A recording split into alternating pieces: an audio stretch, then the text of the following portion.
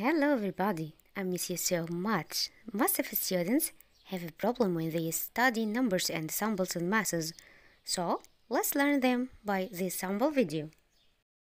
طيب أنا قلت إيه؟ أنا قلت الأول إزيكم كلكم وحشتوني. قلت إن معظم الطلاب بيبقى عندهم مشكلة في حفظ أو معرفة الأرقام ورموز الرياضيات.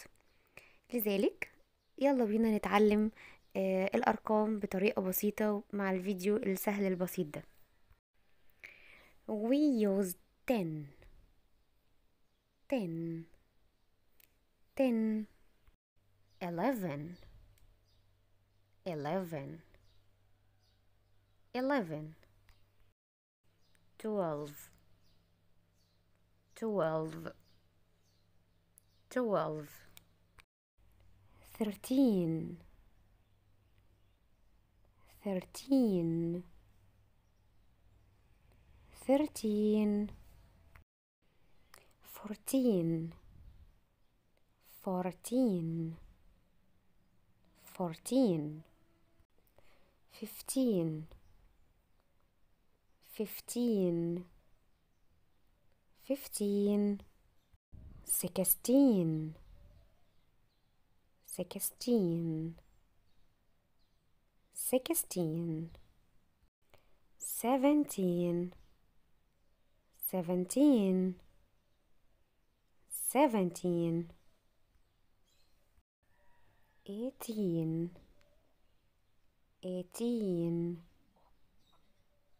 18 19 19 19 20 20 20 It's a good job, my children. So, let's take a breath and count from 21 to 29. طيب أنا قلت إن انتوا أولاد شطار جدا وقمتوا بشغل حلو قوي. يلا بينا بقى ناخدوا نفسنا كده ونبتدي نعد من 21 لحد 29. Let's start. 21 22 23 24 25 26 27 28 29 Excellent. We do it again. 30 30 30 Now let's count and play. 31 32 33 34 35 36 37 38 39 40 40 40 It's time to count now. 41 42 43 44 45 46 47 48 49 50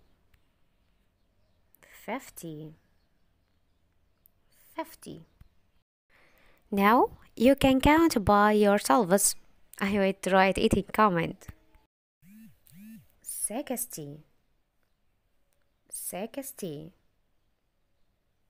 60 70 70 70 80 80 80 90 90 90 100 100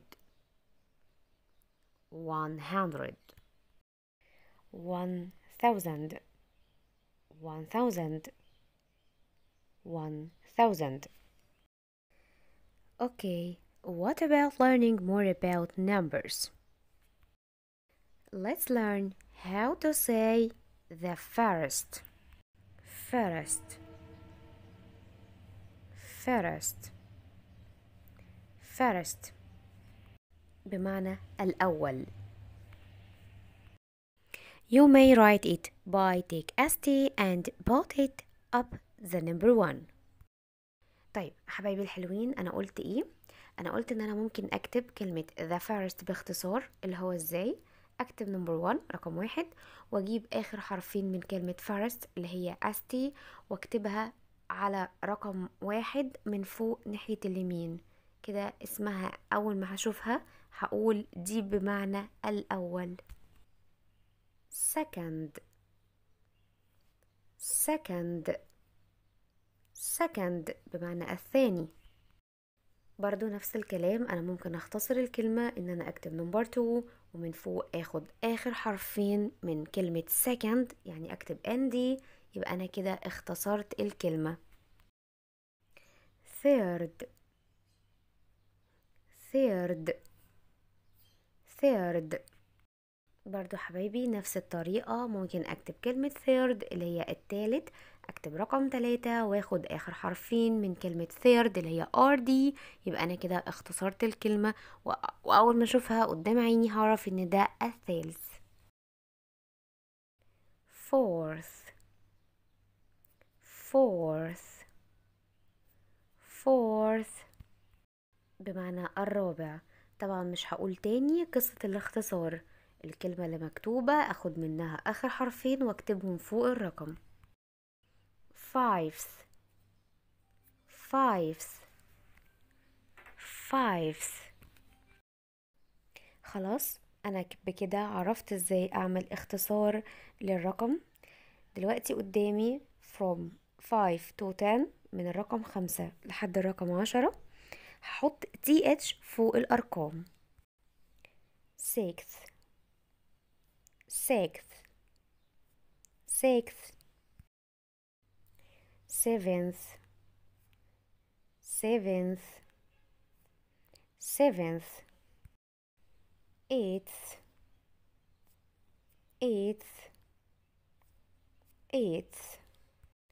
ninth. ninth. ninth. tenth. tenth. tenth. طيب الأرقام اللي فاتت دي أنا ممكن أستخدمها في حاجة لطيفة جدا، إن أنا مثلا أعبر عن عيد ميلادي. فطيب أقولها إزاي؟ هقول مثلا على سبيل المثال إن عيد ميلادي مثلا يوم 9/4 سنة 2010. طيب أقولها إزاي in English؟ هقول my birthday on the 9th of April 2010. بالمناسبة عيد ميلادي بغض النظر عن السنة. وبكده أنا عرضت معظم الأرقام واستخداماتها كمان. يلا بينا بقى ندخل على symbols in masses. minus. minus.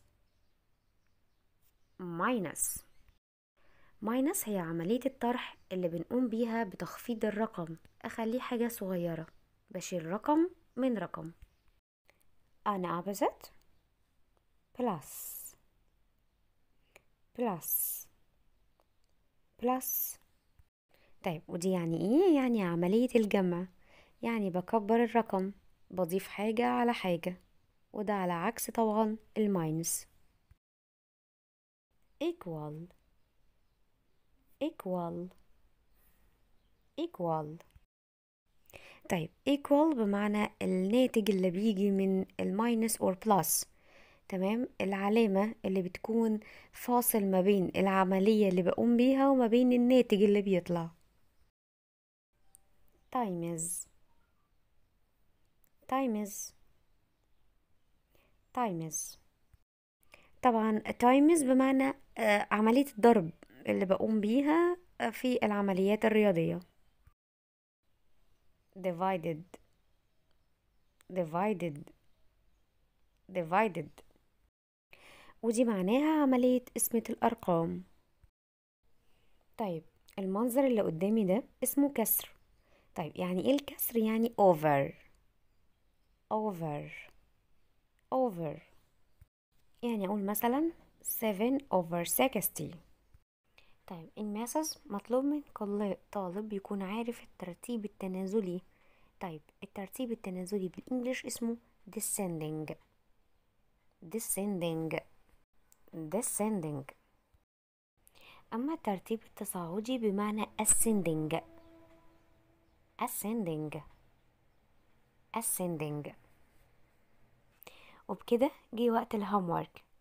دلوقتي مطلوب من كل واحد يكتب تاريخ ميلاده بالإنجليش، وهبص عليها كلها في الكومنتس. وبكده نكون وصلنا لنهاية الفيديو.